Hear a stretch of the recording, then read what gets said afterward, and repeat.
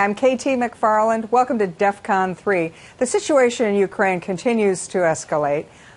We now see violence in the cities of eastern Ukraine. Some people feel that Ukraine is headed for a civil war within a matter of hours. Joining us now is Robert Zarate. He's from the Foreign Policy Initiative. He's the policy director at FPI. And we wanted to ask you, what is your sense of where we are now and where we're going within the next several days? KT, thanks for having me on. You know, we really are reaching a tipping point in Ukraine. What we've seen over the last few days is troops not wearing the insignia of the Russian Federation, supporting pro-Russian militants in eastern Ukraine. And these militants have seized government buildings in eastern Ukraine. And in response, we've seen the Ukrainian interim government, Kiev, use commando and police forces in an attempt to try to repel back these pro-Russian militants. But the worry here is that the Russian military and Vladimir Putin himself may use this escalating situation as a pretext to send the 40,000 to 100,000 troops that are along Ukraine's border in Russia and to actually militarily invade eastern Ukraine. And if that happens, it will be a huge tragedy, a repeat of what we saw in Crimea just a few months ago. Well, I think you made a really good point that so far what's happened is the Russians have troops in there, but they're not wearing Russian uniforms, so the Russians can say, well, they're not really our troops. Those are just Ukrainians who are protesting.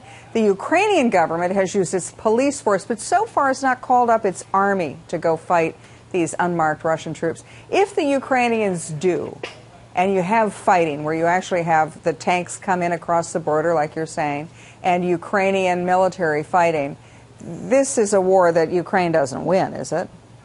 No, the Ukrainian military can't, in a fair fight, stand up to the Russian military. Though, of course, there are lots of vulnerabilities that the Russians have. They rely on the pipelines running through Ukraine.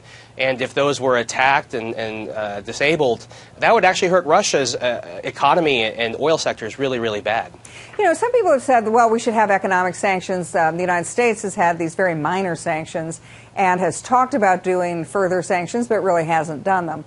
But interestingly, the Europeans haven't gone along with anything either. And the European economy is much more dependent on the Russian economy. And it goes both ways. Like you said, Russian gas gets sold to Europe. European goods get sold to Russia. The United States, even if we wanted to do something more serious economically, we're not in a position to do so because our trade is so insignificant. Why won't the Europeans do anything?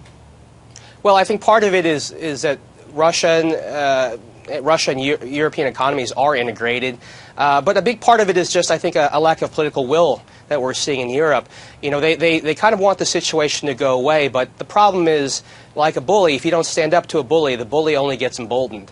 And the worry is that this could spread to, you know, not just Ukraine, which is not formally a part of NATO, but this sort of violent aggression could spread to to NATO member states. Well, then what happens? All right, so let's flash forward. Russia takes part of eastern Ukraine, gets away with it. Do the Russian troops keep moving? Do they move up on the border? Do they move north? Do they move on the other side of the Baltic states, Estonia, Latvia, Lithuania, which, as you point out, are NATO members? Are we looking at potentially a conflict between Russia and NATO? It already is a de facto conflict between Russia and NATO. It's just that we're not acting like it is. But yes, if that were to happen, and if Russia were to set its sights on the Baltic states, this would call into action Article 5 of the NATO treaty. And the United States and other European members would have to take very seriously the question of how would they collectively defend our NATO allies in the Baltics. What other leverage do we have? I think most analysts in the United States, most politicians, certainly in the White House, have said we're not going to use the American military option in Ukraine. They've left open what we might do if it was a NATO country that was attacked. But are there any economic steps we could take that make a difference for Ukraine right now?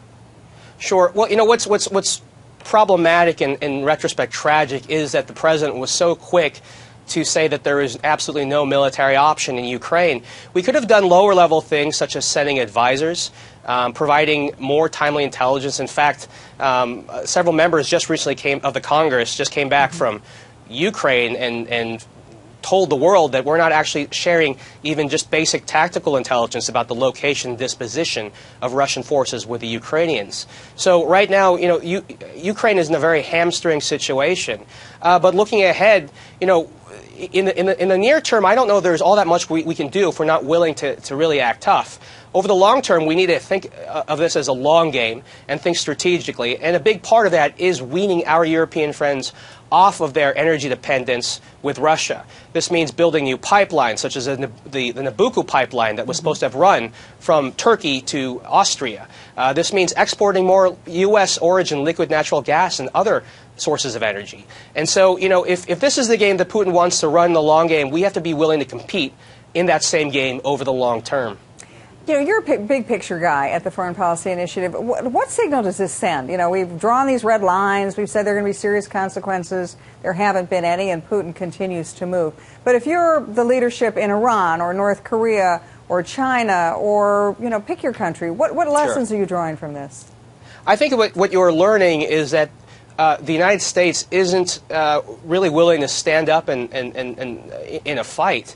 Whether you're talking about Bashar al-Assad's use of chemical weapons, the possibility of Chinese aggression in the South China Seas or the East China Seas, this is currently a United States that's not willing to use its military might as a deterrent to prevent such foreign military adventurism. And I think it is sending a worrisome signal, not just to our potential adversaries, but also to our friends. I was in Japan in November meeting with high-level officials in the Abe government, and one of the first questions I got consistently asked was, what happened in Syria? Because they see a president who has drawn red lines and isn't willing to enforce them. That sends a terrible message throughout the world, KT. Well, stay tuned, because that crisis could be next. Thank you so much for joining us, Robert Zarate of the Foreign Policy Initiative. And that's it for Defcon 3.